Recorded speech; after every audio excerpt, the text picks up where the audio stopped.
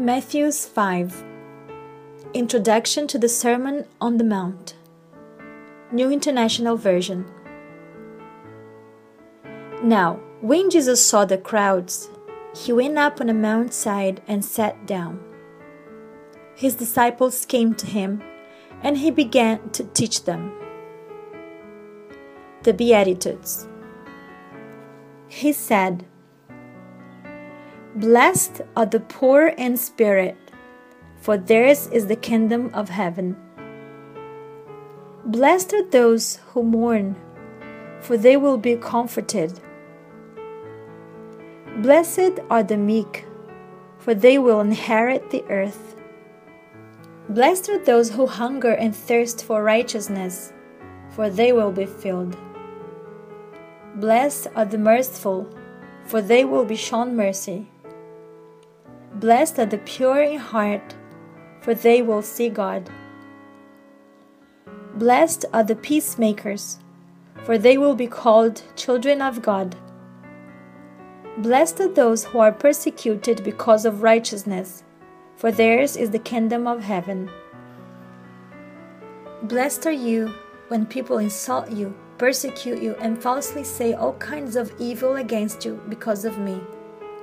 Rejoice and be glad, because great is your reward in heaven, for in the same way they persecuted the prophets who were before you." Salt and light. You are the salt of the earth. But if the salt loses its saltiness, how can it be made salty again? It is no longer good for anything except to be thrown out and trampled underfoot. You are the light of the world. A town built on a hill cannot be hidden. Neither do people light a lamp and put it under a bowl. Instead, they put it on its stand, and it gives light to everyone in the house. In the same way, let your light shine before others, that they may see your good deeds and glorify your Father in heaven. The fulfillment of the law. Do not think that I have come to abolish the law or the prophets. I have not come to abolish them, but to fulfill them. For truly I tell you, until heaven and earth disappear, not the smallest letter, not the least stroke of a pen, will by any means disappear from the law until everything is accomplished. Therefore, anyone who sets aside one of the least of these commands and teaches others accordingly will be called least in the kingdom of heaven. But whoever practices and teaches these commands will be called great in the kingdom of heaven. For I tell you that unless your righteousness surpasses that of the Pharisees and the teachers of the law, you will certainly not enter the kingdom of heaven. Murder. You have heard that it was said to the people long ago, "You shall not murder," and anyone who murders will be subject to judgment. But I tell you that anyone who is angry with a brother or sister will be subject to judgment.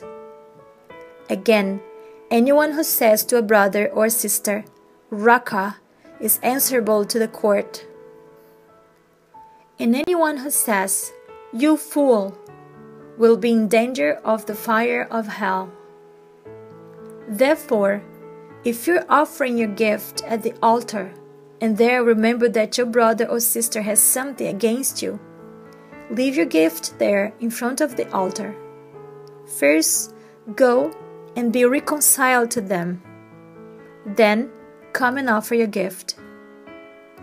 Settle matters quickly with your adversary who is taking you to court. Do it while you're still together on the way, or your adversary may hand you over to the judge, and the judge may hand you over to the officer, and you may be thrown into prison.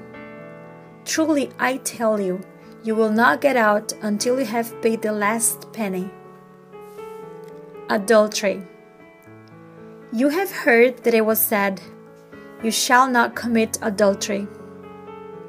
But I tell you that anyone who looks at a woman lustfully has already committed adultery with her in his heart.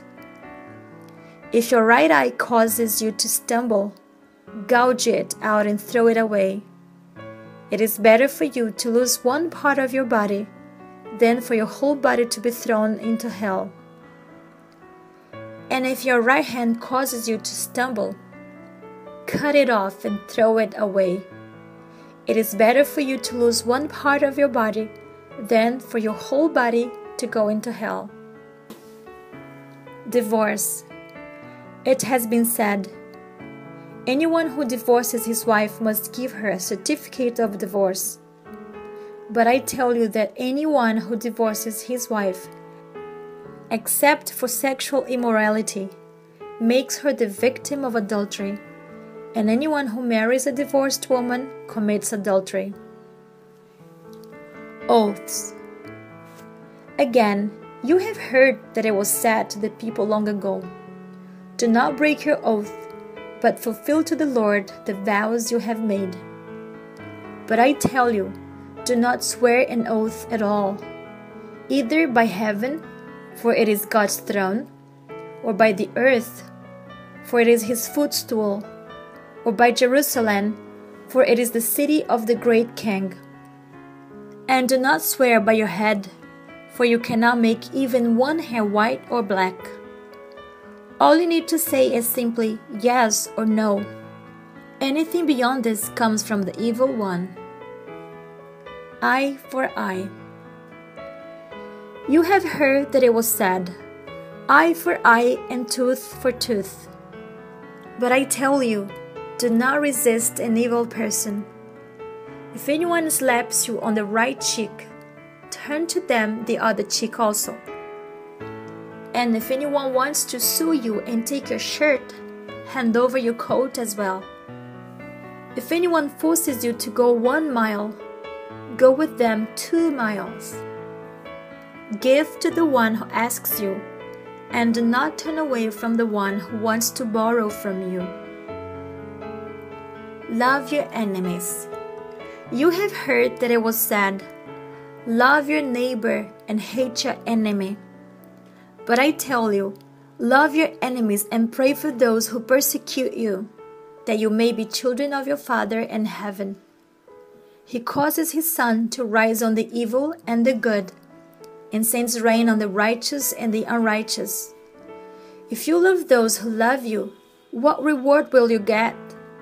Are not even the tax collectors doing that? And if you greet only your own people, what are you doing more than others? Do not even pagans do that? Be perfect, therefore, as your heavenly Father is perfect.